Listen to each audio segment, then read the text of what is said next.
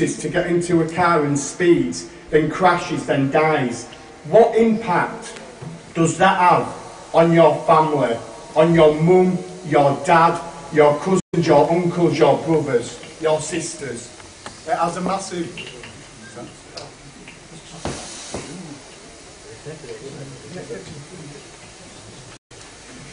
That has a massive, massive impact. What we need to do as a community, as a Bradford community, is think about how we change the thinking of young people when they get behind that steering wheel, and how do we improve that safety. And I think three things need to happen. One, we need a better driver training and testing system. We need better alternatives to driving for young people. And we need more investment in monitoring technology. And these are ideas that are backed by Break, the road safety charity. And what we also need to do, we need to educate you as young people around showing respect for other road safety users. What we do need more affordable public transport. We do need, and a massive, massive failing, and an issue Councillor Jabbar knows I'm very passionate about, we need greater investment in youth services, because youth services are the lifeline for many young people. When I was growing up, they were a massive lifeline for me. But many of those youth services have been cut in this city, in Yorkshire and across the country. So right now, it's a direct appeal from me to government: invest in young people and invest in youth services. And while I'm at it as well, talking about cuts in police has a massive impact on the safety of our communities. 21,000 police officers cut in the last 8 years. That is a disgrace. But what I would also say as well is the natural thing sometimes is for people to automatically blame parents for incidents what have happened. And yeah, there is parental responsibility, but what I also say is, where is the support for parents? For parents whose first language may not be English, for parents whose children are more educated than they were previously. Let's support our parents as well as give support to our young people. And one thing I have learned about Islam from Councillor Jabbar and from many of my colleagues is that it is a peaceful religion. It's a religion which teaches respect. And I would say, especially to the young people here today, that needs to be taken into account when you consider going for a driving licence and getting behind that wheel on the road. And I will end, before I end, what I want to see, the headlines I want to see in the Telegraph and Argus are very clear. All you young people here, I want to read stories about how well you've done in your GCSEs, how well you've done at A-levels. I want to hear that the young people in this room and in the other rooms in this building are the pioneers of the district, are the leaders of this district, are the leaders what are going to take this district forward. And I do not want to see any more headlines like we saw yesterday on Haworth Road, a few weeks ago with those 4 young men. It's a disgrace and it can be stopped. What's happening is avoidable. But we only solve this problem by working together. It's not been about a constant blame game. It's about us as a council. We are absolutely committed to tackling the scourge of road safety. I will also pay tribute to my parliamentary colleague Judith Cummins, who's done a massive amount of work on road safety and has recently won an award. And I'm sure she would be more than happy to get involved with the efforts here today. And it's also about the police working together with the council, with the mosques, with the churches, with other religious institutions, with other community centres. It's about working together and saying collectively, hand in hand, enough is enough. Enough of our young people have died. We don't want it again. And you, the young people in this room, are the ones who can change that. And I believe you are the leaders. I believe you will make the difference. Thank you very much.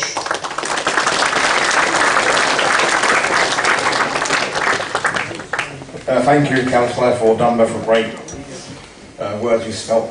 Next we announce Lord Mayor Bradford of Zufford. Bradford.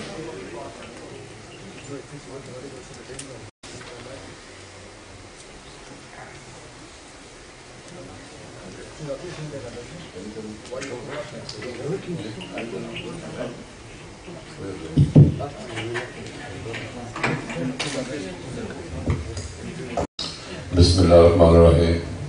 Nahmaduhu wa nusalli ala rasulih amma ba'd. A'udhu billahi minash shaitanir rajim.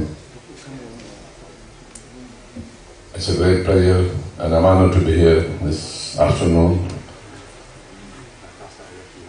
Councillor Abdul Jabbar did ask me 2 days ago if I'm able to come, and I'm delighted that my office has actually gave the permission for me to come in here to speak. I could have come without the chance, but it was desire of the Council Jabbar that should come with their guardian. From the outset, I pay my tribute and my deepest condolences and sympathy to the family, to the parents, their friends, their families who have lost their sons at this prime age. Certainly it's a very tragic death, and I think their parents will remember that decades to come, and even we, or some of you, will be remembering this incident for decades, for years and years to come. They have given their lives, but what it remains to see if we learn the lesson from their death and pave our way to see that the hectic driving is not an answer. Drive within a means that we are safe, the other road users, and if we don't have any more accidents in coming years, and I think when their death will have paved some way forward, and I hope that that will so. And I'm very pleased to see so many youngsters coming here together, and I hope that they will learn a lesson from the death of these 4 youngsters. That's what a tragedy it was. Their life has not been wasted. If we all learn and trying to avoid similar sort of accident, I think then their death have been achieved a great martyr.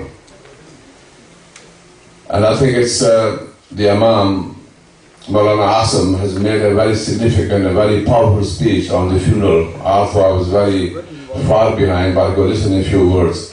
And if this speech can have something effect on you, on the community, then I think we'll be able to avoid these sort of tragic deaths. But I'm grateful for coming here tonight, and Councillor Jabbar Sahib, and Councillor Nazim Hussain, and many other respected distinguished guests from the community, like Councillor Dunbar. And please, my plea to you is, driving actively, fast is not answers. You ask those parents who have lost their sons at the age of 4, 21, 19. It's a tragic death, and we need to avoid, and I'm sure we can avoid that. There's no reason why we couldn't avoid that. You tell your friends and your relatives that driving fast is not an answer, and no one is going to pay the reward. It only ultimately results in death. And I hope that we learn this lesson and we save our community and the grief that we are going through.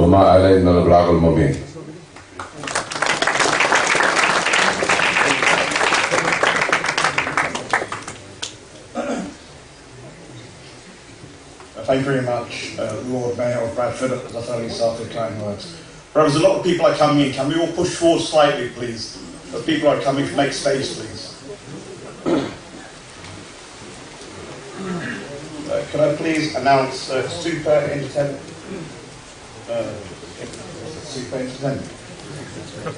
Dan Greenwood to the desk, please.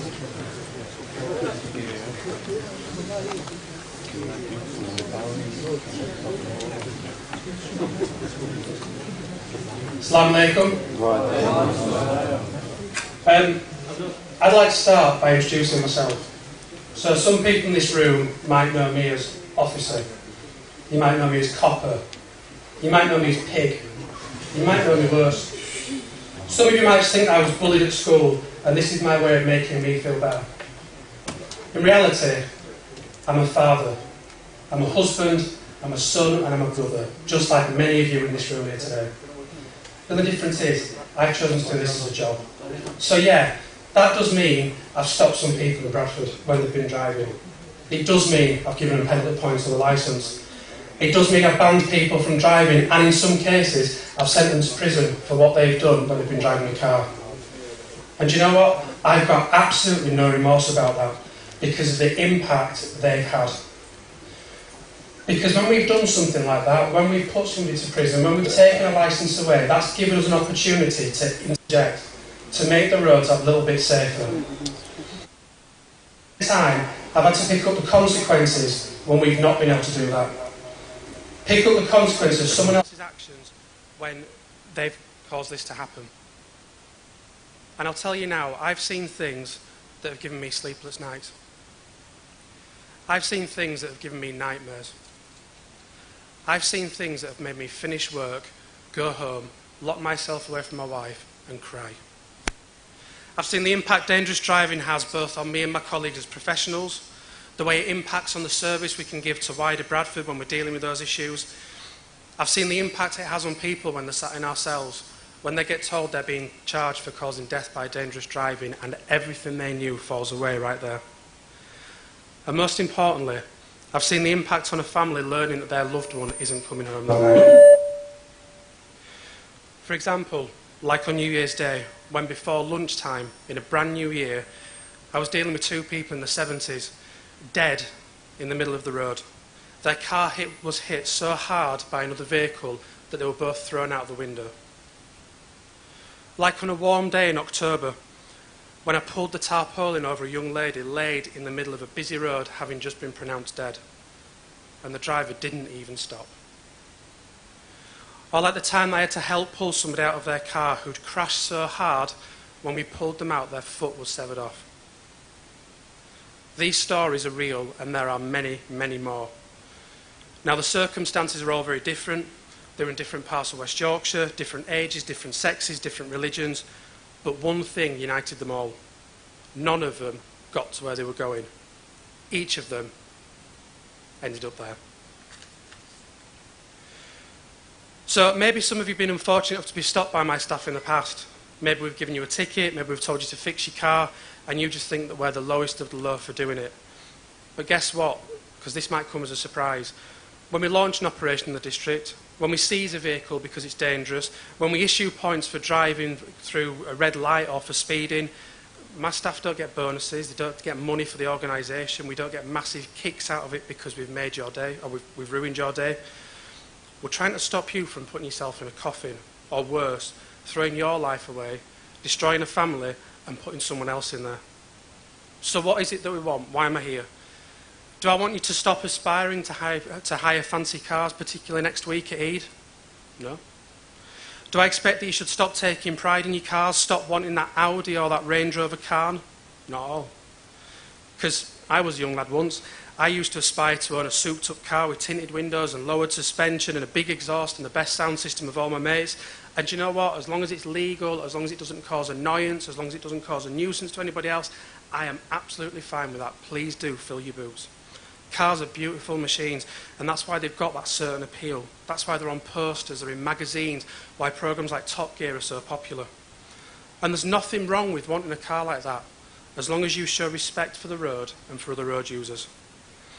There's even nothing wrong with you wanting to get a fix of adrenaline, wanting to race cars, as long as you do it somewhere appropriate.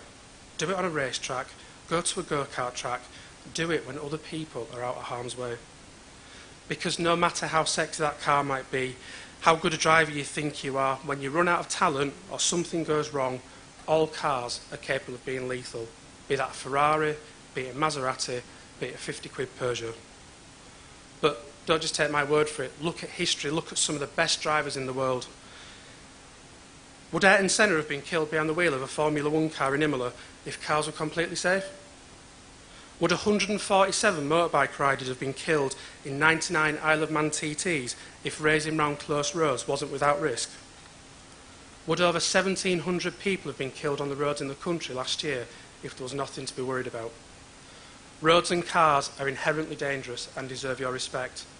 And if you don't do that, in the blink of an eye, you could crash and seriously injure yourself or someone else. You could be laid on the slab, you could be stood in the dock. In a split second, lives change. So actually why I'm here is to ask you one thing, and that one thing is so painfully simple, I kind of feel embarrassed asking you. I want you to drive with respect.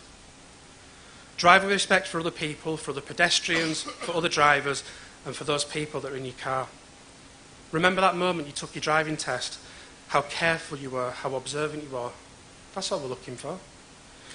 Would you have raced outside traffic and cut drivers up just after you took your test?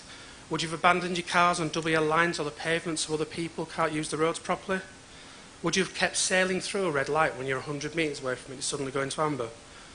Would you have accelerated as fast away from lights as you can just to slam on? I don't think you would. So my question to you is, why is that acceptable now? And if you sat here thinking, I get it, there are some people in here who don't.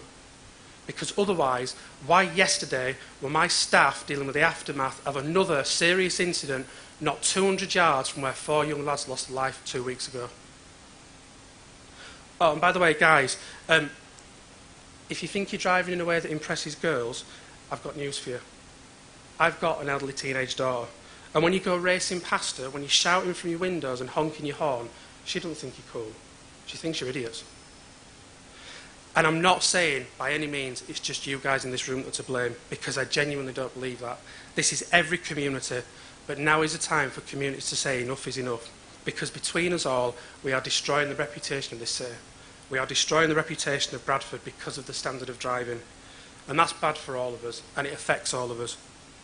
It damages the economic well-being of the city. That means fewer jobs, it means less investment, and it means more snide jokes about Bradford. Not only is that driving killing people, it's killing the city. So next time you're behind the wheel of a car, or you're a passenger, and you decide you're going to race from the lights and see how fast you can go, or you have a smoke and a chill and then decide that you're going to go out for a cruise, or you get a call or a text and decide to answer it or reply whilst you're driving, or you decide to use the road as a racetrack, you have two very simple choices. Number one, be smart, use your brain and your head, and accept responsibility. Or two, tell yourself it won't happen to you. Pretend you're invincible, but your luck will run out.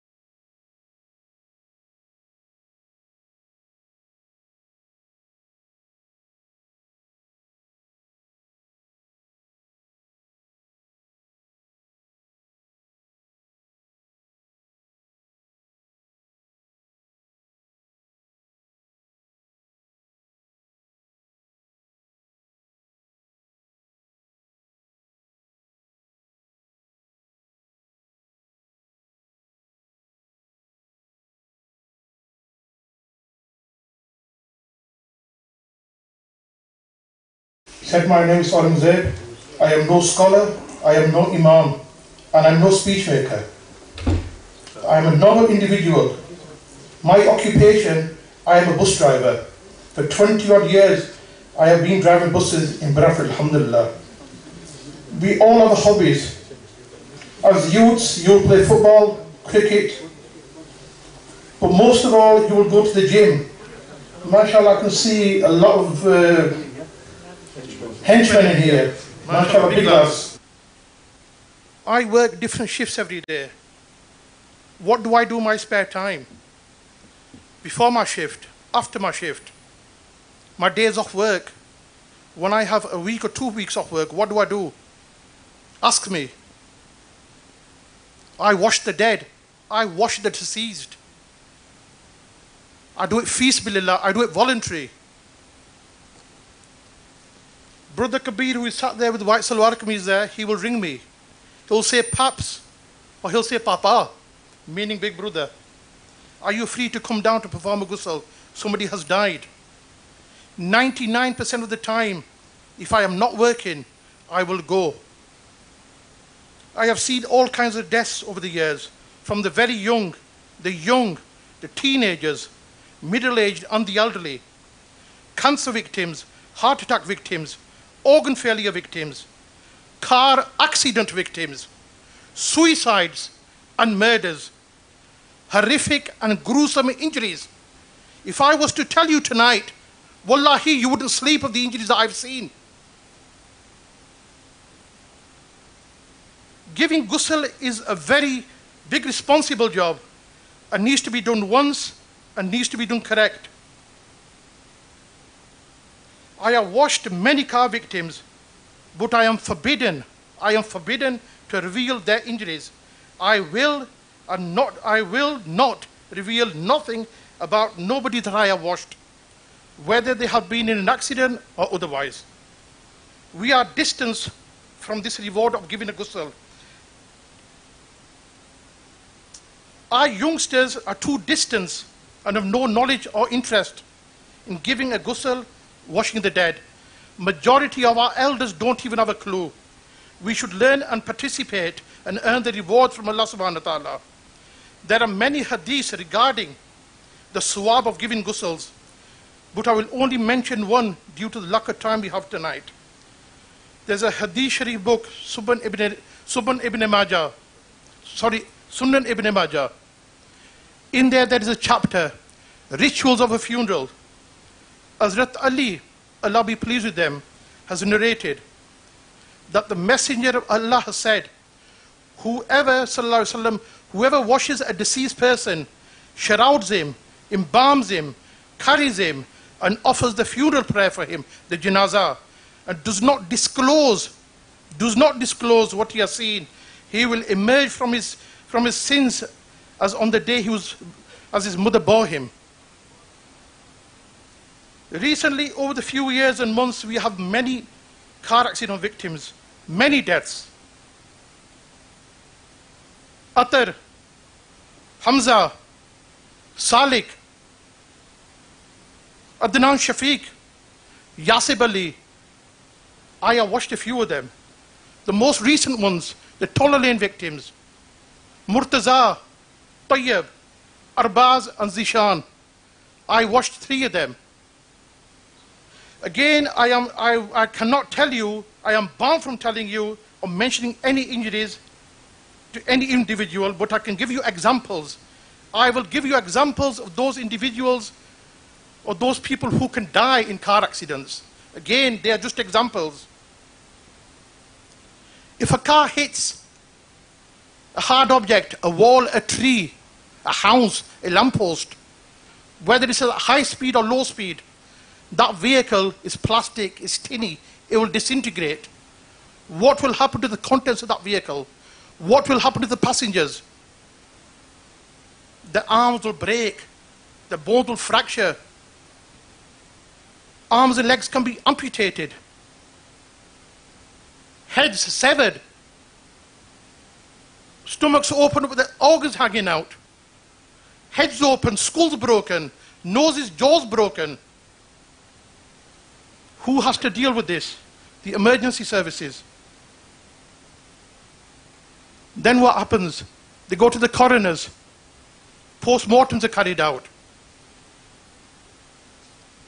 What happens after the post-mortem has been carried out? The bodies are given to the undertakers. Kabir Sahab, Muslim Funeral Services, Darfield Street, Lumley, Bradford. All I can tell you, the bodies will be clean. That's all. They're clean, there'll be no blood. The process of the ghusl then starts when me, Kabir or Junaid guide and help the families through the ghusl. As we wash the bodies, the father will be there, the brothers will be there, the cousins, the grandfather might be there, the individuals, young friends will be there. They'll be around the wash bed. We'll be washing them.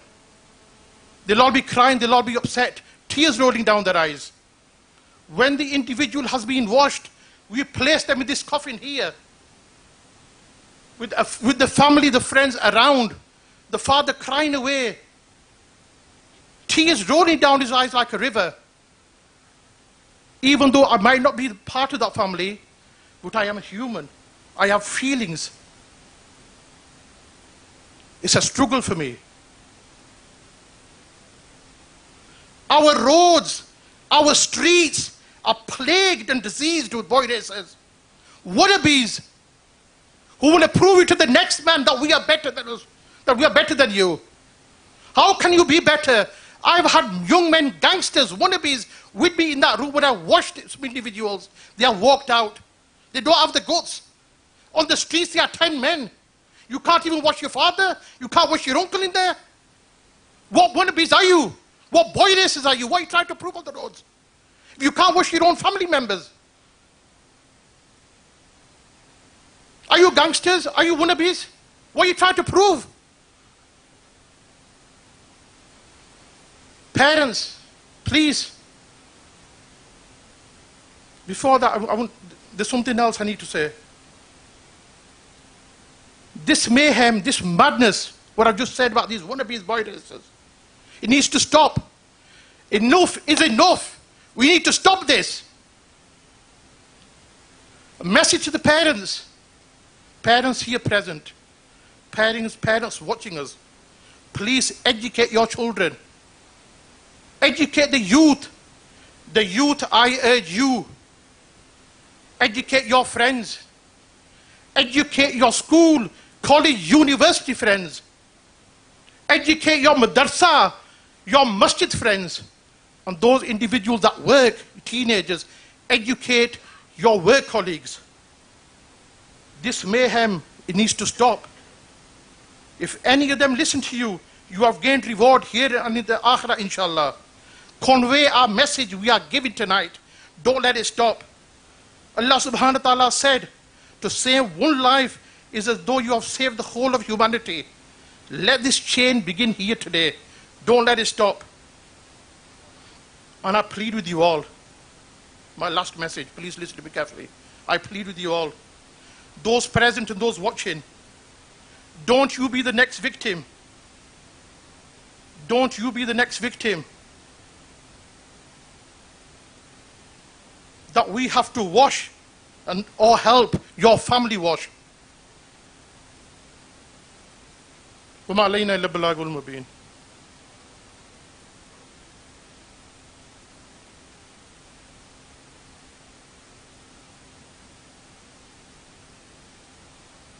It's a very heart-touching speech by Brother Aurangzeb. I hope I got that right.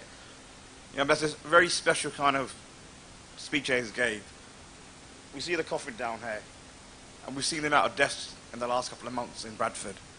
Obviously, you can tell from my accent, I'm not from Bradford, I'm from London. I've been in just over a year. And I've been blessed, I mean, to have Imam Asim, Imam Adil, present in the mosque down here. I read namaz for 3-4 years in London. And I never met the brothers, never met the Imams in my life. And to come down here to see them, I mean, I can speak to them face to face. They made a big change in the youth. The youth nowadays obviously don't respect their parents, don't respect their elders. Like you say, we all want to be a wannabe gangster. I mean, we have to respect our parents. We've got to talk to our parents. If we have issues, talk to your parents, talk to the mosque, speak to your imams. These are our guides, these are our wasila. I mean, if we have an issue, you can't talk to your friends, you can't talk to your father, your mother, your sister, come to the mosque to talk. I mean, we have social services you can talk to police there for guidance. But at the end of the day, please, I mean, if any issues there, speak. I mean, you can sort problems out. I mean, this is all about talking. We've got to help each other. I mean, as a Muslim, I mean, as a human being, a different religion, different cohesion, we're all one in the day. If we can save one life, that's what we've got to do. I mean, life is very special. We only get it once. Look at the youth down here. We're all young there. I've been young myself. Things I wish I didn't do, but I've done. But we learn from there, we experience. Obviously, if we all get together and make an effort, I mean, these crimes, these rapes, these accidents will stop. It could be someone's mother down there, someone's sister, someone's brother, someone's father. An accidental damage down there, We can't bring the life back. It'll end in one place, like the coffin down here. So what I'll do, I won't take too much of your time. I'll book to Imam Saab down here, the main event host.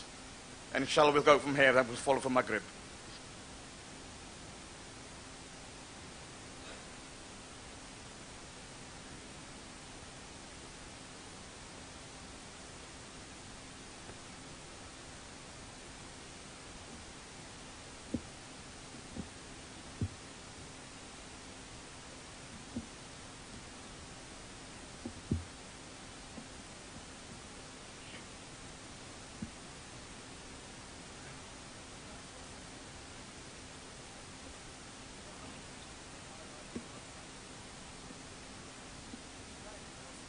Just 1 second, if you're going to say it, you want to say it on the mic. You don't want to say it to me only.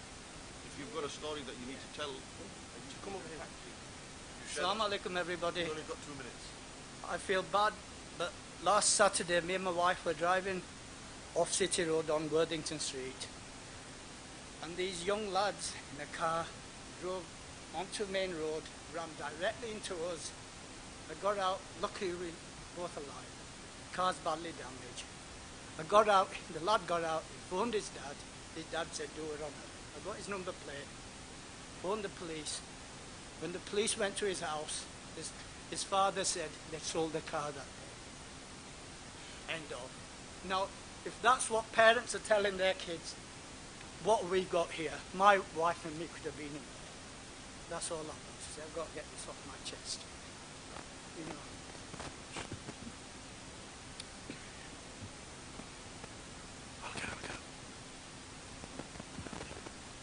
Bismillah ar-Rahman ar-Rahim.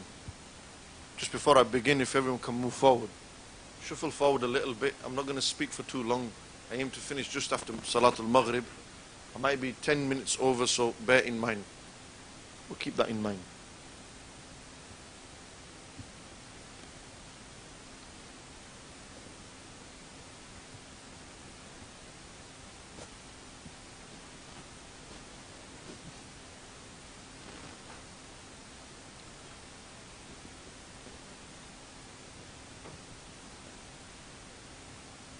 العالمين الحمد لله الذي هدانا لهذا وما كنا لنهتدي لولا أن هدانا الله وصلى الله وسلم على النبي الأمي وعلى آله وأصحابه أولي الصدق والصفا أما بعد فأعوذ بالله من الشيطان الرجيم بسم الله الرحمن الرحيم كل نفس ذائقة الموت وإنما توفون أجورهم يوم القيامة فمن زهزه إلى النار عن النار وأدخل الجنة فقد فاز وما الحياة الدنيا إلا متاع الغرور صدق الله مولانا العظيم إن الله وملائكته يصلون على النبي يا أيها الذين آمنوا صلوا عليه وسلموا تسليما اللهم صل وسلم وبارك وأنعم وأكرم على سيدنا ونبينا محمد وعلى آله وصحبه أجمعين صلاة والسلام عليك يا سيدي يا رسول الله وعلى آلك وأصحابك يا سيدي يا رحمة للعالمين بسم الله الرحمن الرحيم. After praising Allah subhanahu wa ta'ala and sending salutations, peace and blessings upon the best of creation, the jewel and crown of creation, the beloved of Allah Almighty, the coolness to our eyes, the purpose of our lives, the reviver of our hearts, the inspirer to our minds, the awakener of our souls, the most honored one, the most praised one, the most revered one, the most generous one, the most kind one. Undoubtedly, he is the most beautiful one. None other than Sayyiduna Muhammadur Rasulullah sallallahu ta'ala alayhi wa ala alihi wa ashabihi wa barak wa sallam. Allah Jalla Jalaluhu said in the Quran, Kullu nafsin dha'iqatul maut. Every single soul shall taste death. Everything that Allah has created must come to an end. And then Allah Jalla Jalaluhu continued in that verse, and He said, وَإِنَّمَا تُوَفَّوْنَ أُجُورَكُمْ يَوْمَ الْقِيَامَةِ. You will be paid back what you deserve on the day of judgment. فَمَنْ زُهْزِهَ عَنِ النَّارِ. And he who has saved himself from the fire, وَأُدْخِلَ الْجَنَّةِ, and has been admitted into paradise, فَقَدْ فَازَ. Certainly he is successful. He has succeeded. And then Allah Almighty finished this verse by saying, وَمَا الْحَيَاةُ الدُّنْيَا إِلَّا مَتَاعُ الْغُرُورِ. وَمَا الْحَيَاةُ الدُّنْيَا إِلَّا مَتَاعُ الْغُرُورِ. What is this life? What is this life except a playground of deception? Mata'ul ghurur. This life is a deception. When ma and illa kum, in the Arabic language, those of you who have studied will know that it gives the fa'idah of hasar, that this life only is a deception. Allah did not create me and you to be gangsters. Allah did not create me and you to waste our lives. Allah did not create me and you so that we can terrorize people. Allah did not create me and you to harm people. Allah did not create me and you to upset your parents. Allah did not create me and you to behave in an antisocial manner. Allah did not give you life for you to go and blow it. Allah did not give you a life for you to go and hit a tree. Allah did not give you a life for you to go and blow someone's house up. Allah did not give you a life that on Friday nights you go out and you drink yourself so much that you don't know what time you arrive at home in the early hours of the morning. Allah did not give you a life to torture your mothers, to disrespect them and dishonor them. And you may say, I don't disrespect my mother. But the moment you walk outside that house, after the hours that she has said, you have disrespected her. The moment you raise your voice at your mother, you have disrespected her. The moment you have said off to your mother, you have disrespected her. The moment you turn your back to your father, you've disrespected him. Allah did not give you life. He did not give you the beauty of this life. He did not give you such a gift for you to go and destroy it, for you to go and take your own life. You have no right to do that. That's why suicide is haram in Islam. You have no right to go out and take your own life, to put other people's lives in danger. Why? Because you have no control over anyone else. Ultimately, you only have control over yourself to a certain limit. Beyond that, it is what Allah wills. But when you get behind that wheel and you're driving that R8 or a RS6 or a RS3, or you're driving a car that's stolen, or you're driving a car that's fast, 650 brake horse, 750 brake horse, the car sounds good, looks good, SVR, you name the cars, Lamborghinis, Ferraris. The moment you get behind that wheel and you're a good boy, you ain't even a wannabe, you ain't even a bad boy, but the moment the music comes on, Tupac, Biggie, whatever gangster songs you listen to, and you're driving that car and you get that urge that I want to put my foot down because this road is empty right now. There is nothing in my way to hinder me from me fulfilling my adrenaline rush. And when you hit that speed, 140 down the road, whether it's Canal Road, Leeds Road, Great Houghton Road, Duckworth Lane, wherever these roads are, Ladypool Road, the Winslow Road, all these roads that you have, where people go and take their big cars, and they think they're big, and they think they're bad. That's what a car does. You have to rely on a car to make yourself feel good. You have to rely on your clothes to make yourself feel good. Is this the state that you've got to? You think wearing good clothes makes you a good person. You think driving a good car makes you a good person. You've got it wrong. Completely wrong. That's not what makes you good. What makes you good is when you see an old woman walking and you help her out. What makes you good is when you save people's lives. When you do jobs like Aurangzeb does, where he washes dead bodies. That's what makes you good. What Dan Greenwood does, saving people's life as a policeman. That's what makes people good. That's what makes good when you do jobs like Richard Dumba, councillors who work hard to make Bradford a safer place. That's you contributing to Bradford. You're not contributing to Bradford. You're not contributing to Islam. If you think you're a bad boy because you've lined your beard, you think you're a bad boy because you're driving 160 miles per hour, you're a fool. You're a wannabe. You ain't no bad man. You ain't sat with no bad man. What did Aurangzeb say? I've seen thugs and gangsters on those streets. When they've stood in that ghusl khana, they've trembled. They don't even know how to wash their fathers' bodies. You should be ashamed. Ashamed of yourself. You should lower your head down if you cannot wash your father's body.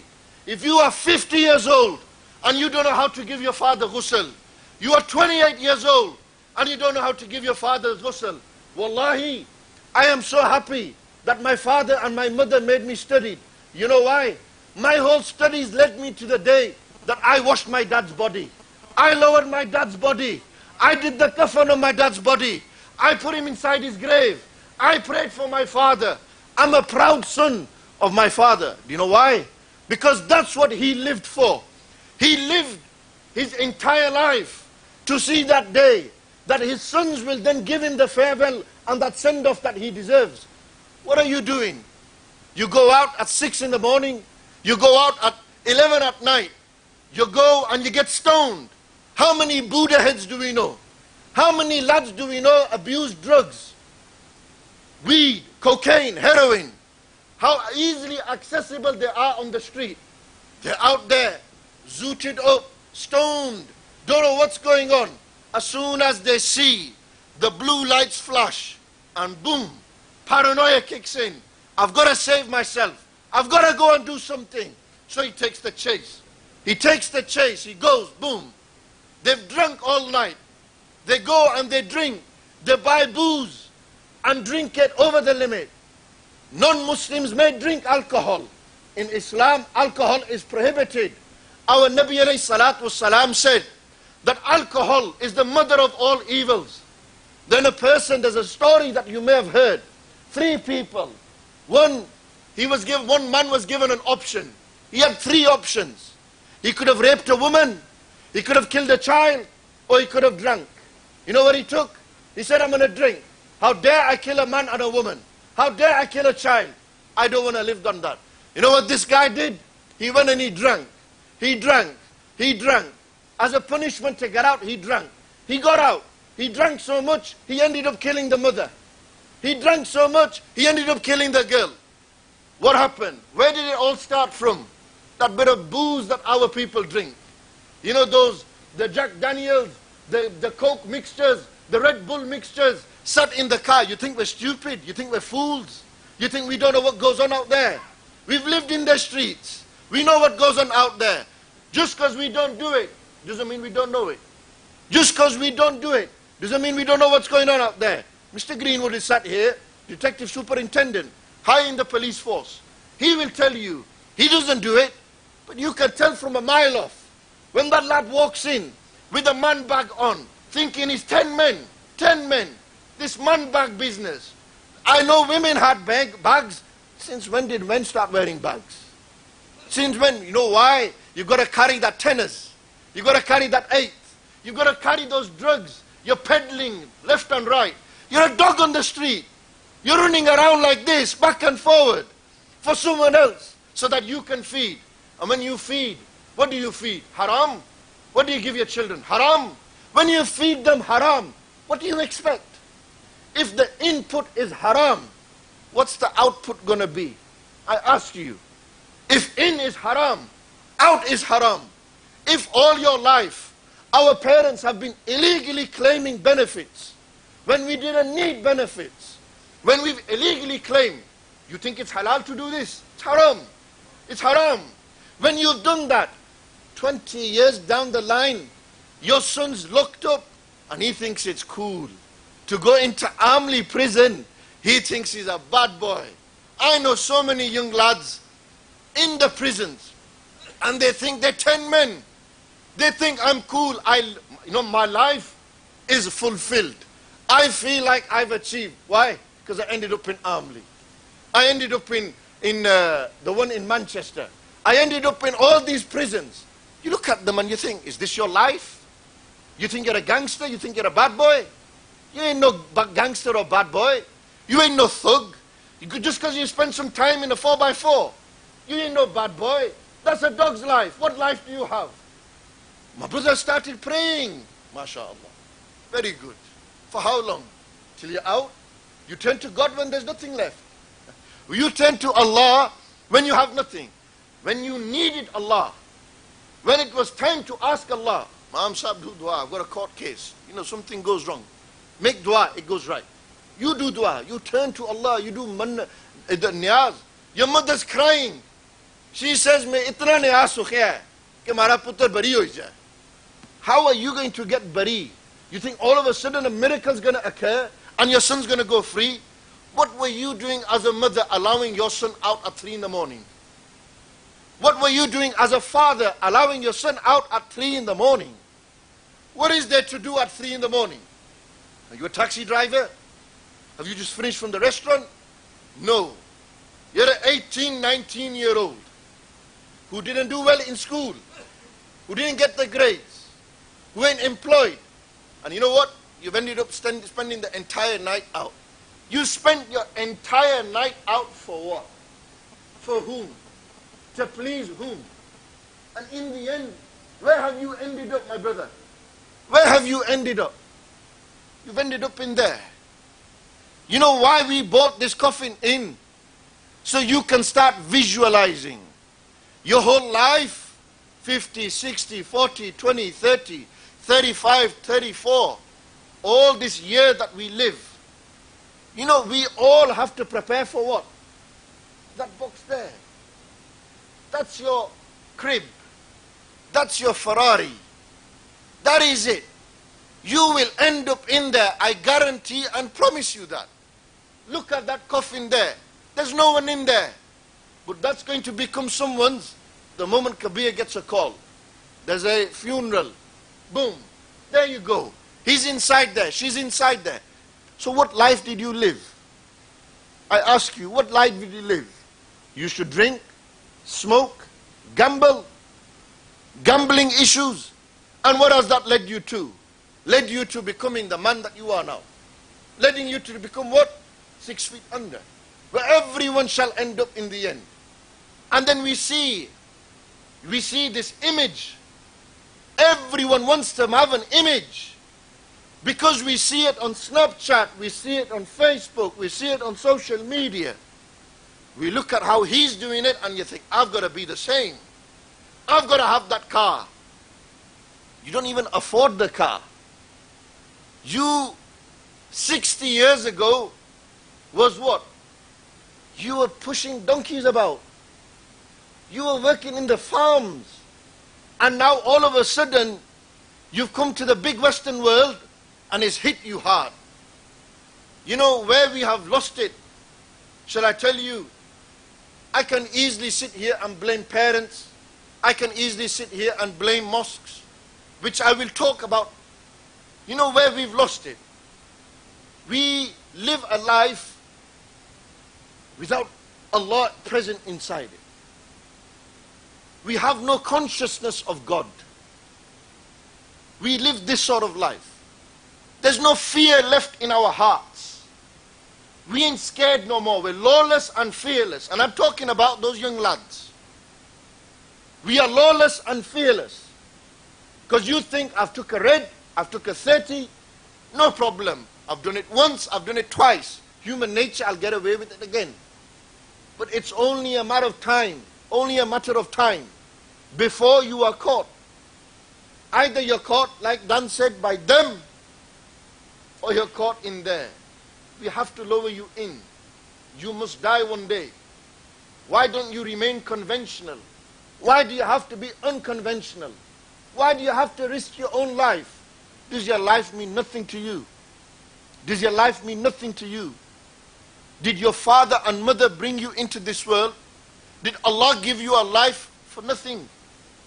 Allah Almighty has never created anything without a purpose. Everything has a purpose. You have a purpose on this earth. When our father, Sayyidina Adam, the Prophet Adam, he ate from the forbidden tree, he was sent onto this earth. What did Allah say in the Quran? Inni ja'ilun fil ardi khalifa. I am sending my deputy on this earth. I am sending my ambassador on this earth. I am sending a man of responsibility onto this earth. Humans are responsible. Humans are people of integrity. Humans are who?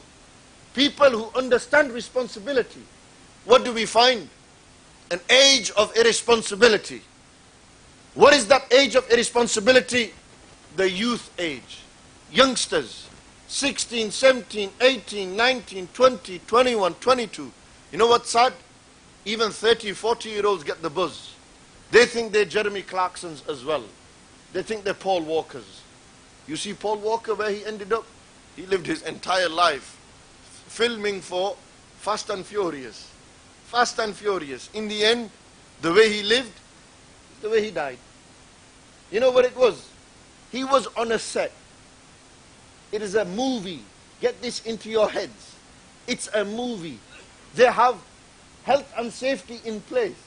They have stuntmen. They break legs and bones, even if it's orchestrated and choreographed. You ain't no stuntman. You're doing what they do in the movies on these roads. And there's no stunt there. If it doesn't go right, boom, finished. 4 have gone. 1 has gone. 2 have gone. 3 have gone. 2 are critical right now. Last night, Haworth Road, you all see the video circulating. This is another stupid thing about our people. Somebody is dying across the road, and people have got the audacity to get their cameras out and make videos. Shameless act. Besharmi and bagherti. That you are standing videoing. If you had an ounce of faith in your heart and iman, an ounce of care, you wouldn't be standing in your rooms videoing. You'd be out there trying to save their lives and helping the police and not saying, your problem, you deal with it. No, you create the problem. Sadly, they have to deal with it. I have to deal with it. Richard has to deal with it. Lord Mayor has to deal with it. Prominent men in the community have to deal with it. We suffer. You know who suffers the most? Your mother and father has to deal with it.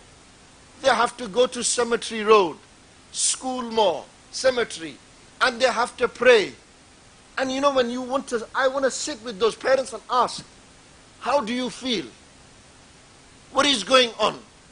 And I'll tell you, they'll say, my life, our life has ended. My son's gone. He was only 18, 19, 20. He was 22. He had his whole life ahead of him. You know, when you don't pick up responsibilities, when you don't do what is right, then this is what the conclusion and outcome is. We have to do events like this to tell young people, boys, drugs ain't good for you. Drinking ain't good for you. You are no Pablo Escobar. You are not Ghost in power. You are none of this. Get it out of your head. You watch these things, but you ain't that. Be your own man. Develop yourselves to become good men. Develop yourselves. You know, we Asian Mirpuri community, we lack development.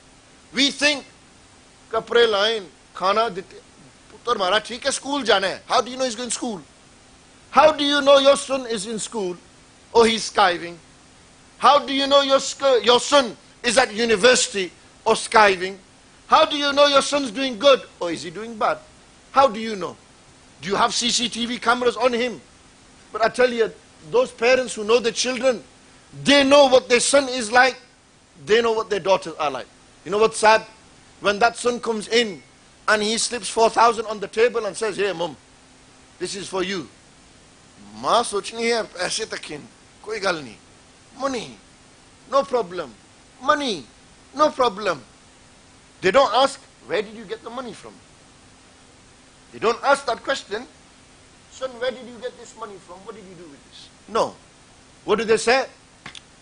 He's putting food on the table. What food? Haram. When you put haram in, what comes out? Haram. When you put drug money on the table for your parents, what comes out? No, no, bro, that's in a separate unit. We've got that stashed away. We don't give it to our mothers and fathers. Oh, no, you don't. Really, don't you give it? Are you sure? Your father knows that you're a drug dealer. What does he say? He's a businessman. Business. Which business? He's peddling, dealing. He ain't no businessman. He's a murderer. He's killing people. My brothers and sisters are here as well. You know where sisters play the key role? They are the mothers. They are the mothers. They are everything. Our fathers go out and work. Our mothers are at home looking after. What are you doing? What are our mothers doing? I'm 28, I'm an Imam. You've all come to listen to my talk. Why am I here today? Why? Who is it? Who do I talk about the most? Who? My mum, my mother. It is all my mother's doing this, everything. You see, if mothers are strong, parents now are more scared of their children than children are of their parents. Sad reality, sad reality. The son dictates, the father has to listen. 20 years ago, 10 years ago, father said, son did. There was no left or right. Now it's changing. So we need to adapt. We need to be in a position where you do not lose respect of your child. Your son fears you still. Your son respects you still. What does he think? My dad. Who's my dad? What's my dad? My dad? They have no father, they have no mother, they have no relatives. They're just selfish. Me, me, me. That's the psyche and mentality of these people. It's all about me. What am I doing? Where am I going? What level am I on? It's not about you, my brother. You came in this world, you have a responsibility. You have parents, you have children. Accept your responsibility. Grow up. Be mature. Stop living a childish life. Stop living your life on the road. Stop risking lives. You are not bad, you are not cool. You are not a gangster. I'm telling you, that is not what gangsters do. This is not the way of gangsters. You've got it all wrong. You're not cool that you've got 10,000 people following you on social media. I've got loads of friends. Where? On social media. Have you met them? Never. He's got so many friends on Facebook. He's probably got 3 in real life. In the social life, in the social world, I've got friends. You consider him your friend, the one you've never met. You've never met him, you've never seen him, and what do you say? He's my friend. This is the mentality now. This is our mentality. He's my friend. Why? I talk to him on social media. My friend, they're not your friends. Friend is he who tells you the truth. And who's your best friend? Your mother and father. The true, real mothers and fathers who take responsibility, who sit their children down and tell them, this is how it is. This is what you should do. Not those parents who neglect their children, who don't care about their children. They go out at 3 in the morning. They sleep peacefully. Why? They gave me money. Don't ask where it's come from. I got the money. Your son turns up with a 30, 40,000 pound car. How dare you not ask him? In this world, the father and mother have the right to ask, where did he get that car from? Whose car is that? Go give that car back. Your father worked all his life and he didn't have this car, and today you're driving a 30, 40 grand car. Look at the state of your father and look at you. No, but that's my father, innit? Yeah, that's right. If that's your father and that's how he's been, go spend it on your father first. Buy him a 40 grand car and say, Dad, this is for you. You're my father. I love you, I respect you, I honor you. I do it for you so that you smile. Instead, what do they do? Say, no chance. I ain't going to get my dad it. Me, I've made it. Who are you? Who are you? هل أتى على الإنسان حين من الدهر لم يكن شيئا مذكورا. Surah Al-Insan, Allah said, was there not a time on man, on the human race, where he wasn't even a thing to be mentioned? Humans didn't exist. You was nobody once upon a time. And all of a sudden you think you are the Fir'aun. You are the Nimrud. You think you're the gangster. What are those gangsters? Who's Fir'aun? In the end he drowned in the sea. Who's Nimrud? A mosquito ate him alive. This is who those gangsters were. They had money, they had women, they had children, they had wealth, they had cars, they had everything. And you think you're bad because you wear a fake Rolex, fake Gucci and Armani bag. Get a life. Get a life. That is no life. You are not cool. You are not bad. Go earn halal money. My brother, I will guarantee you buy the Lambo, you buy the Ferrari, you buy the Gucci, you buy the Armani. Do it right. Islam doesn't say you can't wear Gucci and Armani. It says wear Gucci and Armani. It doesn't stop you from that. To the point Nabi alayhi salatu salam said, if you're wealthy and you don't spend, you are doing wrong. Your duty is to spend on your family, first and foremost. Do that. But if you're earning it through haram, my brother, you're doing it wrong. You're doing it wrong. In the end, you're going to end up there. That's it. That's life.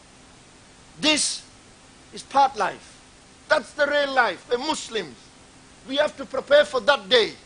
The day we meet Allah. There, look at that coffin. Every single one of you. Look at it. Whilst I'm talking, look. That is it. By Allah, that is life. I live 60 years here. Until the day of judgment, I will be living in that box. Put your whole life into perspective. Is it really worth it? Getting in that car and driving fast. Is it really worth it? Getting stoned every night and then taking it out on your poor wife at home and children. Is it really worth it? Drinking away and killing your liver and kidneys. Is it really worth it that you go and gamble everything your mother and father saved just to feed your dirty habits? Is it worth it? No. It's not worth it. Because we're Muslims, we believe in La ilaha illallah, Muhammadur Rasulullah. We will die one day. Every soul shall die. Prepare for that day when you will meet your Lord. Ya ayyuhal insanu, ma gharraka bi rabbikal kareem. Oh man, what has deceived you from your generous Lord? What is it that's deceived you? This life is what's deceived me and you. All this around us. We think this is life. Watches, cars, houses. We're material. You don't own nothing. Let me tell you another powerful story of one man. He was walking with someone. They were walking on Park Lane in London. Have you been to Park Lane? Those of you who haven't been to Park Lane, don't go. Because we're not millionaires.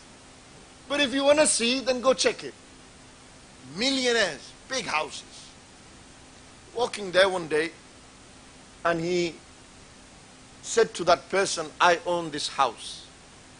You see this mansion, it's mine. He said, it's not yours, you don't own it. He says, I'm telling you, I own this millionaire part. It's mine, I own it. He said, you've got it wrong, man. He says, no, I own it. I bought it. I'll show you the deal, the contract, the solicitors. It is in my name. He went to land registry, took it off. He said, here, look, I own it. Okay. He says, you own it? He said, before you bought it, who owned it? So-and-so person. And before them, who owned it? So-and-so person. And before them, who? So-and-so. He said, for one moment, think. Do you not think at this very same spot that you're standing and telling me I owned it, they were saying the same thing back then as well? They said, I own it. This is mine. And then they died, and then it was bought, and then it continued. And that is life. What are me and you? Custodians. We do not own anything. Nothing. Please bring me an example. I'm asking you right now. Bring me an example who took his wealth with him in his grave, in that box. Bring me the man who took gold with him. Bring me the man who took his Rolexes with him. Please, I'm asking you. Bring me a Muslim who did that inside that box. In the end, he goes with 2 pieces, 3 pieces of cloth. 3 pieces of cloth. That 30,000 pound wardrobe, his children will fight over. His family will fight over. They'll give it to the charity and say, this is yours. So what's life in the end then? What is it? Is this life? Is this life or is that life? What's worth preparing for? The grave, where you're going to stay longer than in this world. But you know why this world is more important than that world? What you do here is what you will receive in the hereafter. If you mess it up here, it's messed up for you there. If you do it right here, if you take responsibility here, if you live by the Quran and Sunnah here, you abide by the law of the land. Did Nabi alayhi salatu wasalam not advise the Sahaba that if you go into non-Muslim territory, abide by the law of that land, live by the law of that land? Did not Sayyidina Ja'far and Uthman, Ridwanullahi alayhim ajma'een, go to Ethiopia, Abyssinia, and the ruler at that time was a Christian? Did they not abide by the law of that land? Tell me where the Sahaba didn't abide. Did not Muslims abide by the law of the land in Singapore, in Malaysia, in Thailand, in these countries? Muslims abided by the laws of those lands. When the non-Muslims they seen the fragrance of the true beauty of Islam, they started to accept this deen. They began to accept Islam. They came towards Islam. Why? Because that is how Islam should really be. We are ambassadors. You are sent here for a purpose and a mission. Do not waste your life on drugs and alcohol. Do not waste your life torturing your parents and then becoming a tragedy that they cry over for the rest of their life. 1920, maybe it was destined. This was Qismat, Muqaddar. It was written they were going to go. But did we not choose to drive fast? When I put the foot down, I make that choice. That's me. I can't blame him or her or him or her. No. It is a choice that I make. And if it's a choice I make and I get caught, then I must pay the price. There's a consequence. Do not think that I'll do one thing and the other is not going to happen. No. It's wrong. You can't get away. And if you do get away, and you get away from Dan and the police force, well done. Great work. But I tell you what, Allah is watching and you cannot run away from God. You will be held accountable one day. On that day, every evidence will be presented against you. اليوم نختم على أفواههم وتكلمنا أيديهم وتشهد أرجلهم بما كانوا يكسبون. Surah Yasin. Allah says on that day, نختم على أفواههم, we will seal their mouths. We will seal their mouths. وتشهد أرجلهم, and your أرجلكم, your legs will talk against you. Your body parts will speak against you. بما كانوا يكسبون. What did you used to do? How did you live your life? Are you really scared of Allah? Let me ask this question. Are you really scared of Allah Jalla Jalaluh? Do you have the fear of Allah in your heart? Every person will say, yes, I fear Allah. I fear Allah. I fear. What fear? You sin against Allah, but you fear Him. You sin, but you fear. How can you sin and fear? If you fear, you don't sin. If you sin, you don't fear. You can't have both. This is why, my brothers and sisters, wake up and realize life is not a joke. Life is precious. And other lives are also precious. His life is as precious as mine. That's why when you save one person, it's as if you have saved entire humanity. If you have saved one person, but if you've killed one person, it's as if you have killed entire humanity. It's as if you have killed entire humanity. And if that is the case, then what is to be of that murderer who took the life of someone? If I'm driving a car recklessly and there are two other people in that car, who is responsible for their death? Question. Who is responsible? Me. I chose to drive recklessly, knowing my brothers were sat in that car. I crashed. I survived. They died. Is it not manslaughter? Is it not murder or in the second degree? Of course. I will be questioned if I live. And if I don't, then the Almighty will ask, what did you do? Why did you do this? What did you do? How did you die? You died like, why? How did they die? When they will be asked, they'll say, he drove recklessly. He is responsible for our death as well. How sad that we have to be in a position like this. It is not worth it. If you want that thrill, go hire a racetrack. Go get a good car. Put a helmet on. Pad yourself up. Even then, there's no guarantee. Even then, there's no guarantee. These cars, we say, they're death traps. They're not. They're nice cars. The moment you have a death trap mentality, that now car becomes a death trap. Those young brothers, they passed away in a what? BMW 1 Series. They did not pass away in a Bentley or a Rolls Royce. They did not pass away in a Range Rover. A BMW 1 Series is a normal car. Normal car. The moment that car impacted, if that metal didn't survive, do you really think man's flesh would? Bones would? Allahu Akbar. Can you imagine, just for one moment, what was going through their minds, what was going through the minds of young people who have lost their life like this?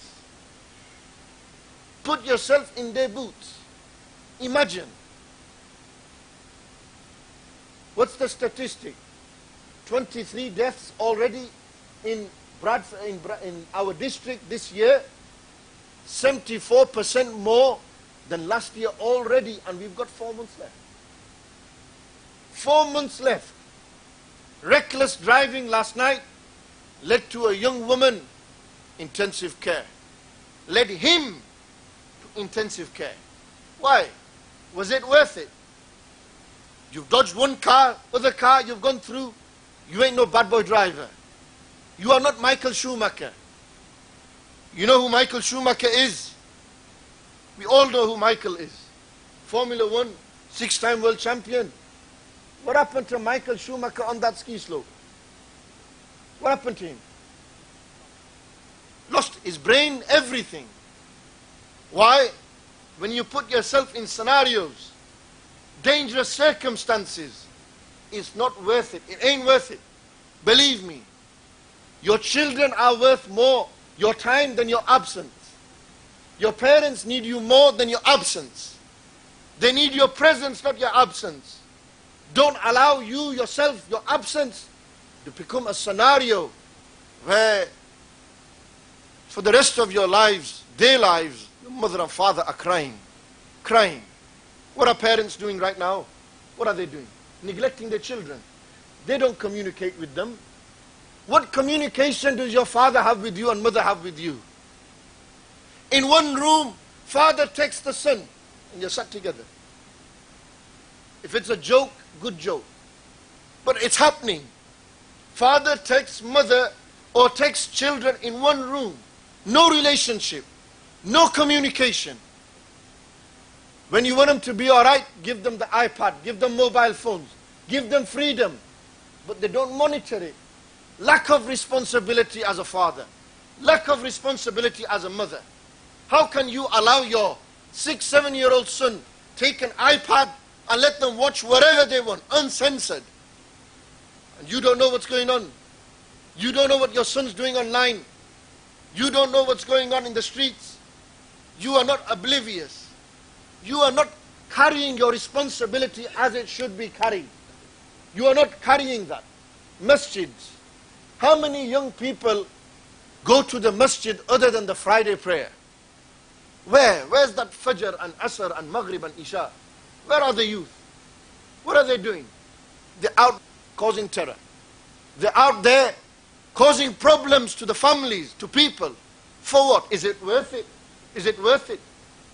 And why? Shall I tell you why? I will openly say, masjids have been established in Bradford for over 50 years. When they were established, they fulfilled their purpose and objective. Right now, I am sorry to say, masjids are failing. Masjids are failing. Young people are not coming to the house of God for guidance. You know who they go to? The wannabes. They turn to the street. The street is going to help me. The street ain't going to help you. Those streets will stay, you will go. You're bad today, tomorrow there's another bad man that's going to turn up. And after you there's another one. And that's it. We take each other's place, before you know it, the world will end. And this is how it continues. My brothers and sisters, you should go to your masjids and you should say to them, what are you doing for me? You have a right to ask the masjids, what are you doing for me? Are you educating me? Are you welcoming me? If your masjid does not allow that opportunity to be asked that question, then by Allah on the day of judgment, they will be held accountable and responsible. They have played a part in the lack of development in our youth. And then we have schools, the public sector, they work hard. I am ashamed and I'm very sorry that I feel embarrassed when I hear young lads saying, you know those pigs, the police, the 5-0, Mame, Chache, whatever you call them, they caused my brother to die. No, got it wrong. They do not train to kill. They are trained to save. Their job is to make your life safe. They are paid our hard-earned money tax that they get paid to save our life. We have a right to question them as they have a right to save our life. They are in a position of responsibility. I don't want to hear a young man saying that police officer killed. No, he didn't. If he's pulled you over, pull over. What are you going to get? 3 points? Ban license? Your life was saved, wasn't it? You're still walking, aren't you? You still got your freedom, haven't you? And if it's really bad, I'm sorry, you don't deserve your freedom. Why should you be free on the streets if you're a danger to society? You should be locked up. That's why prisons were made. Why are the police there? To make it safe. We should thank Allah, first and foremost, that we live in a country where we are afforded such safety. We are afforded such safety. If you go back to our homeland, you've seen police brutality in Mirpur. You've seen police brutality in Peshawar. You see America, first world country, world power. And I'll say this openly. Black lives matter, don't they? How easily are black lives getting killed by police officers there? Do our police officers target us and kill us? Do they put guns to our heads? No. I can go over to Dan and speak to him. I guarantee he will sit there for the next hour even and he will talk to you. No issues. Do you know why? Because they are not trained to react against you. They are in a position of power where what they say can change people's lives. What they do changes and saves people's lives. You have to understand the circumstance and situation and scenario that you're living in. It is the easy, ignorant way out. The police, the pigs, they did that to me. No, they didn't. I'm sorry. You've got it wrong. You should read 2 rakats nafal to Allah and thank Him that you live in England. You live in the Great Britain. You live here. You should thank Allah.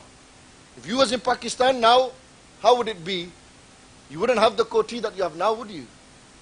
Now you've got those kotiyan. Where did you make that money? Where? Here. You didn't make it there, you made it here. So you should respect the law of this land. You should obey the law of this land. Look, just be human. Be simple. Be real. Don't waste your life. Cars, drugs, alcohol, thug life, mentality, social media, none of this is worth it. This is not worth losing your life over and ending up in there because of that. No. My father, rahmatullahi ta'ala alayhi, in the end, he passed away of kidney failure and heart failure. He passed away after a year and a half of struggle. He passed away, it was inevitable. I accept this, alhamdulillah. He didn't pass away because of drug abuse. He didn't pass away because of alcohol abuse. He didn't pass away because of these issues. No. He did not pass in this manner. Why do you want to leave this world in a car? You think you're cool? You're not cool. I'm sorry, brother. You're not cool. You're a fool. There's no coolness in it. It's foolishness. You're an absolute fool. There's so many brothers sat here who once upon a time, they were at that stage of their life. Today Allah guided them. Allah has guided them. They've calmed down, took responsibility, matured. You know, I was sat with some of the lads at the barbers, and I said, boys, you guys did this as well. What's the difference? You're now 32, 33. 10 years ago, you were hiding cars and doing stuff. What's the difference? He said, we feared our parents. We have haya inside us. We are ashamed. If I do wrong, and when I've done wrong, I feel ashamed, we have this inside us. Today's kids, they have no shame left. I'm sorry to say. There's no shame left. What did the Prophet ﷺ say? Al-haya shu'batum min shu'ab al-iman. Wala imana liman la haya'a lahu.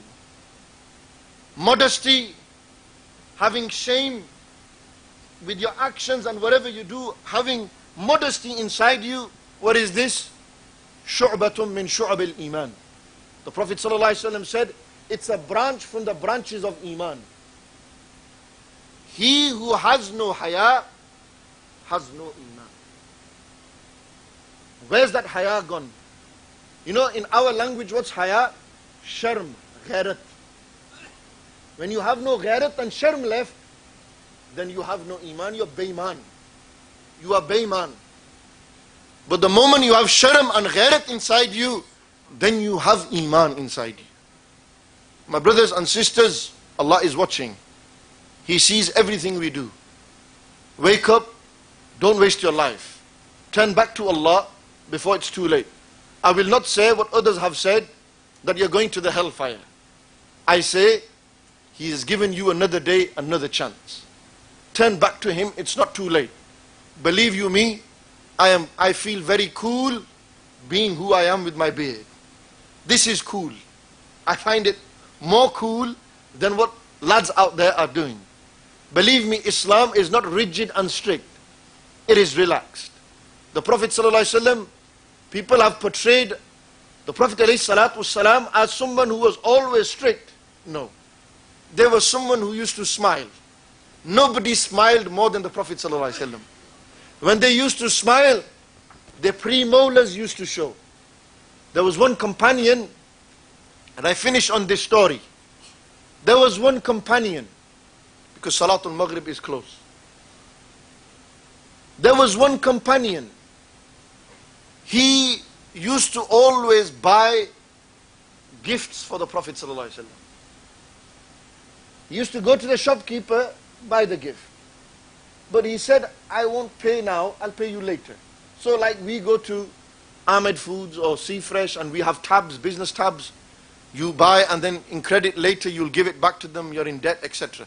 So he used to do this. He used to go, he used to buy, come. One day the shopkeeper said, this guy has bought too much, he owes me now. So he took the gift and he ran. He ran until he came to the Prophet ﷺ's masjid. He came inside, Nabi alayhi salam was sat and all the Sahaba was sat. He came running inside And he fell into their blessed feet. And he said, Ya Rasulullah, I've bought you a gift. And he gave the gift. The Prophet ﷺ looked at him. As he was giving the gift, the shopkeeper was behind him. My money. Where's my money? You haven't paid me. He looked at the Prophet ﷺ and said, Ya Rasulullah, I got you the gift, but you pay for it now. All those gifts, every single one of them. Do you know what the Prophet ﷺ did? They smiled and laughed as you did. Not as you now, but they smiled. And they said to the Sahaba, go pay his debt off. You know what this man, and eventually what happened to him? He had a bad habit of drinking alcohol. This very same Sahabi who was known as the Mazah of the Prophet ﷺ, he was the jester of Rasulullah ﷺ, he drank. He got caught drinking and he was lashed 80 times because of that. Everyone inside the city of Medina started to curse him. And the Prophet ﷺ stood up and they said, do not curse him, for he loves Allah and His Rasul. Because someone's done wrong, we should not condemn them to the hellfire. We should give them opportunity to change and reform and become better people. My mission and vision is this, that we collectively as a community come together with the police, with the councillors, with the government, with the prominent influential people in our city here, Bradford, and we make Bradford a better place. For too long, we have brushed many issues under the carpet. Mental health, disability, antisocial behavior, drugs, alcohol, gambling. All of these issues that our youth are facing, we should be in a position where they turn to us and say, help me. I need your help. It's not embarrassing to say, I need your help. Turn to the people of Allah. You are turning to Allah Jalla Jalaluhu. Allah will, you go walking to Allah, Allah will come running to you, metaphorically speaking. Do not lose hope in Allah's mercy. Have hope. You can be a better person. Your mother did not give you birth as a gangster. You didn't come into this world as a thug. You was that sad little boy or happy little boy that was there. And you grew up. And then because of what was around you, you became this, in your own world, some big timer. But in reality, you're just a very minute person among 7 billion. And you should become bigger than that by being better and good. Contribute to your society. Don't destroy your society. And this is why it's very important for us as Muslims to understand what I have said.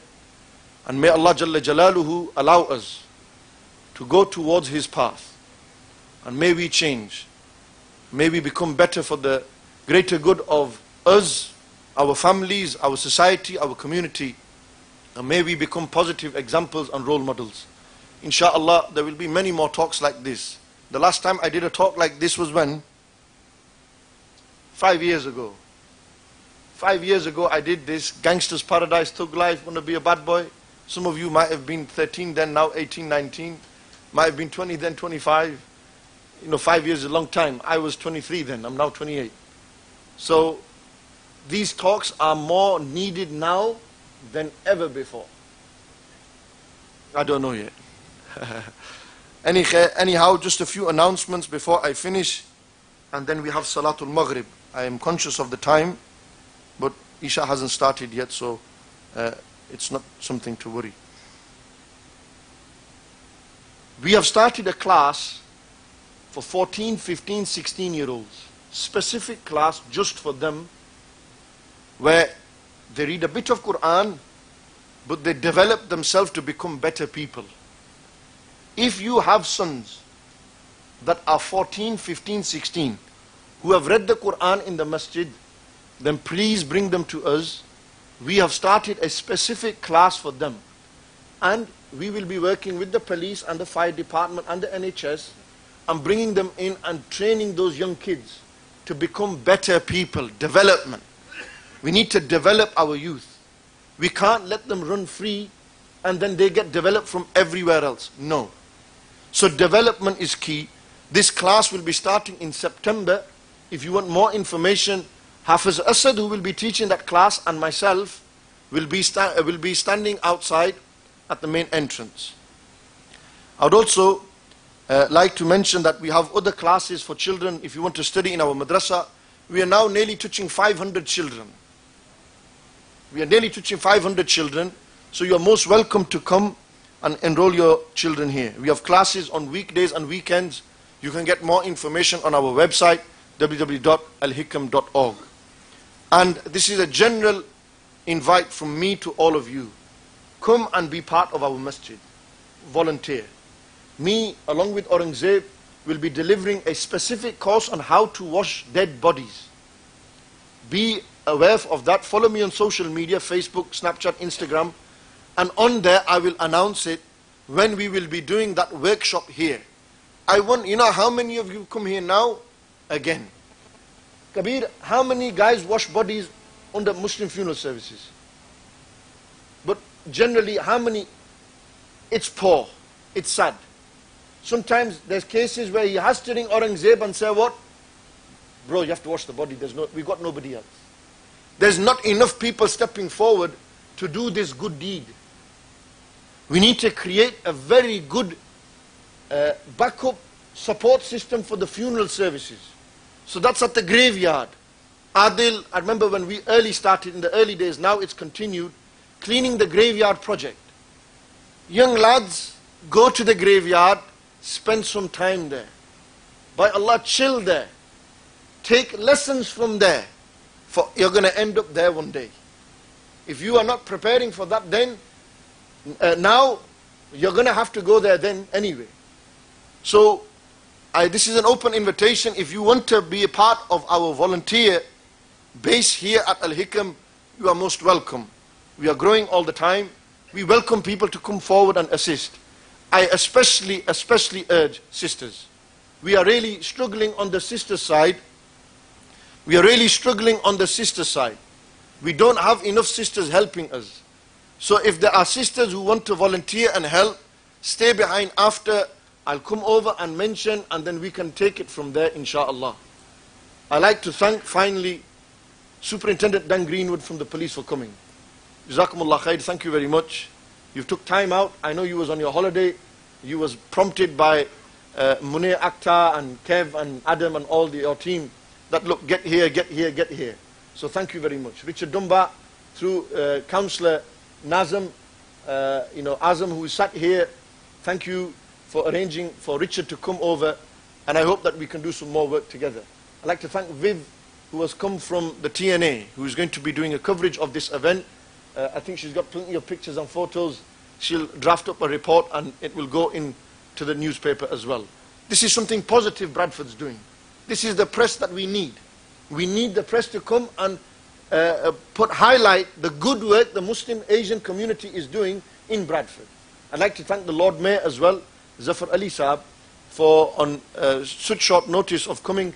Allah Almighty bless them. I'd like to thank Councillor Jabbar, who has assisted and helped. I think Sinead Ingle is here as well. I'd like to thank her. She's the Councillor Ward for the Fairweather Green area. I'd also like to make a special dua for Shakila Lal, who is a councillor. Her father passed away. She's here as well. This week has been a tough week for her and her family, and I've been there and assisted as much as I could. I do apologize if it wasn't enough, but we make dua for her father. Her father was a good man. Allah Almighty grant him a high place in Jannatul Firdaus.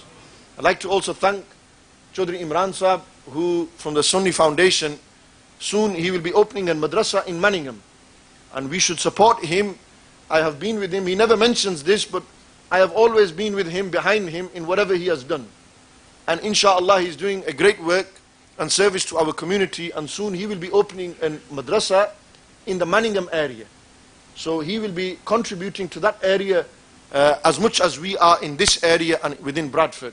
Also like to thank Brother Razak for helping me, assisting me, bringing the sound, even though it took a bit of time. In the end, it's crisp. Tawheed, other brothers who are sat here, the volunteers, Shaf, Bilal, Hamza, Israr, all of these guys who are here, Jazakumullah khair. I'm going to request and just say to the councillors, I think we're outgrowing this place now. There's too many people walking out from those back halls. People are in the offices as well. Sada khayal vi rakhna, keep an eye on us and look after us as well. We need to expand this place and we need to grow and contribute positively to the well-being and the betterment of Bradford to make it a safe and better place. And Aurangzeb, thank you very much. I was actually going to say his speech I didn't need to do after him. It was very powerful. You know, there was one point which was very moving. When he said that gangsters, you are no gangsters. I'm sorry to say, you're not a gangster. If you can't wash your dad's body, or you can't wash your brother's body, or you can't stand there, you think you've got a big heart, you got no heart. That man's got a big heart. He has kidney issues. He starts to sweat a lot when he's in certain situations. He's working full time, but he still takes time out. These are our heroes. These are our role models. He's a father, he has a daughter, he has son, Shamas, these guys. And he still does that. And you know, we've got to support him, and we've got to make the next Aurangzeb. Not as big as him. Not as big as him, but just as smart as he is. So, Alhamdulillah, Allah give him great jaza and khair. Allah give him ajr. Remember him in your du'as, and one day, how we are washing, he's washing our dead's bodies. You know, there will come a day where we will have to wash yours, my brother. That's the truth. And I don't say as a joke or anything. This is life. Today I'm here, tomorrow I'm gone. Today you're here, tomorrow you're gone. I still remember the day Athar was sat in my talk 5 years ago. Today he's not here. I still remember the day Shaf's son used to come and listen to my talks. He's not here. People come and go in dramatic circumstances. I'm sure these young lads, Murtaza and all these lot, they all knew who I was. I'm in Bradford. I remember them eating with me in fresh fillings. Today they're not here. Let's not put ourselves in those scenarios. Life is precious, my brothers and sisters. Don't waste your life. It's not worth it. For a temporary buzz, it's not worth it. Jannat is worth it. Work for your place in paradise. May Allah give you jazai khair. I'm going to do the adhan. How we're going to do this is everyone stand up and just make your rows like this. So make your rows. If you don't have wudu, make your wudu. Open the library area, the back halls, just make your sufuf, and then we'll do it from there. No. Allahu Akbar, Allahu Akbar. Allah.